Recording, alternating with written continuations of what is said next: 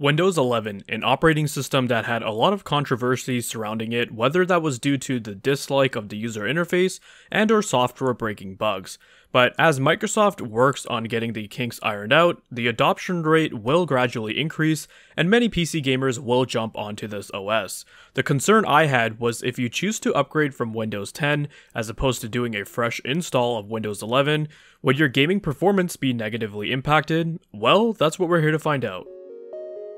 Hey, if you enjoy content like this, drop a like, make sure to subscribe, and smash that bell so you never miss another video.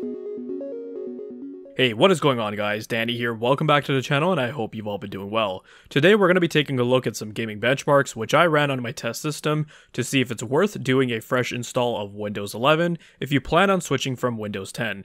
Now the easiest route would be to just go into your Windows settings and more specifically head over to the updates and security menu. Then just initiate the Windows 11 upgrade process from there. The main concern I have heard about upgrading your OS this way, and practically all the comments I've seen is just anecdotal evidence, is that people claim they experience a performance loss or they encounter other bugs, whereas after doing a fresh install of Windows, the performance is better, their system feels snappier, and they don't encounter any bugs. Now, for this video, I'm not going to be going over the whole user interface and system usage experience topic. I haven't even used Windows 11 prior to running tests for this video. All I can really say is that I'm not a big fan of its design. I feel like options and settings that were easily accessible have now been hidden under numerous menus for no good reason. I feel like Microsoft has decided to go for a clean and minimalistic setup, but I'm not sure if it really works that well for an x86 operating system.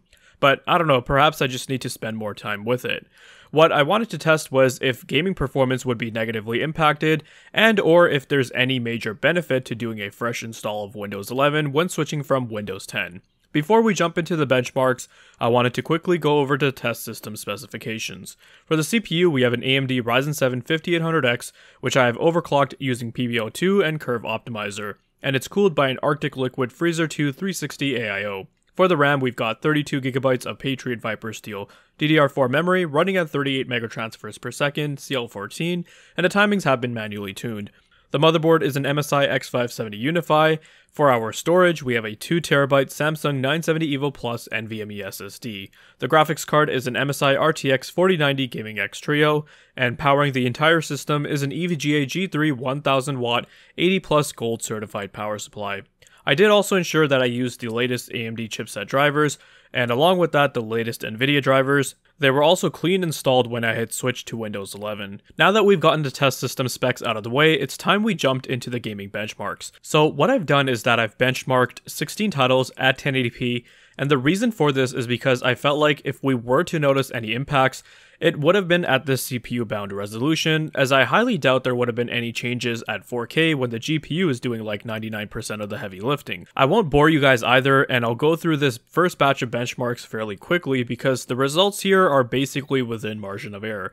There aren't any noticeable differences from these first few titles. Cyberpunk 2077 is the first game in our list that actually shows us a considerable difference with our fresh install of Windows 11. The Windows 11 upgrade and Windows 10 result is neck and neck, but doing a fresh install of Windows yielded a performance uplift of 12%, and I made sure to check I had the right settings enabled, and I did make sure that there was no upscaling or like DLSS or FSR turned on either. Gears 5 is another noteworthy title in our benchmark suite.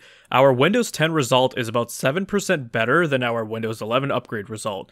However, doing a fresh install of Windows 11 seems to restore performance back to what we got on Windows 10. In Control and Horizon Zero Dawn, nothing really changes that's worth pointing out.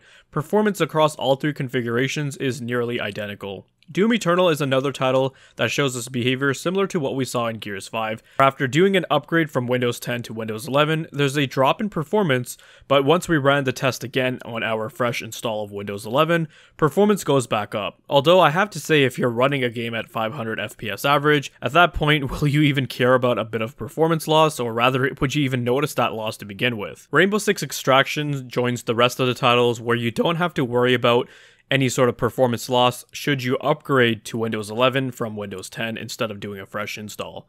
Now, Halo Infinite is a bit interesting. When we upgraded from Windows 10 to 11, we see performance drop off a bit, 3% difference for the average frame rate, and 7% for the 1% lows. However, our fresh install grants us an improvement for the average frame rate of about 2% over the Windows 10, but 1% lows are still lower. Moving on, and we have Call of Duty Modern Warfare 2 2022, and it's another title which shows us similar performance across all three configurations. The last game we'll take a look at is F1 2022, and here we can see that upgrading to Windows 11 gives us a small performance boost, but it's nothing drastic. However, our fresh install nets us an 8% increase for the average frame rate, so I guess that's decent. So when we take a look at our 16 game average, we can see that all three configurations provided us with the same performance.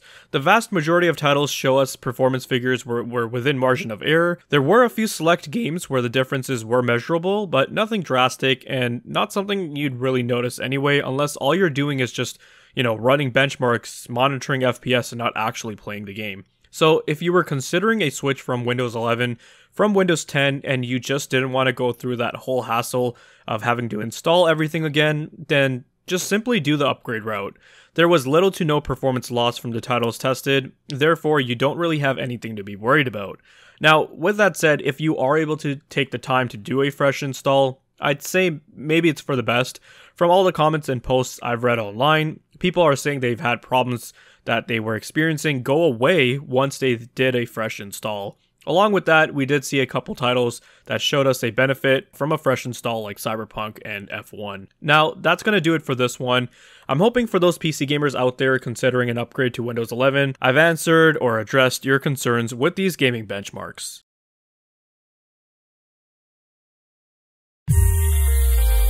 If you guys found this video to be informative and entertaining, then leave a like. Let me know your thoughts and comments down below. Be sure to check out the video description for cool links and ways to support the channel, such as using my Amazon affiliate link. And if you're interested in seeing more content like this, then consider subscribing, I'd greatly appreciate it. Thank you guys so much for watching, take care, and I'll see you in the next one.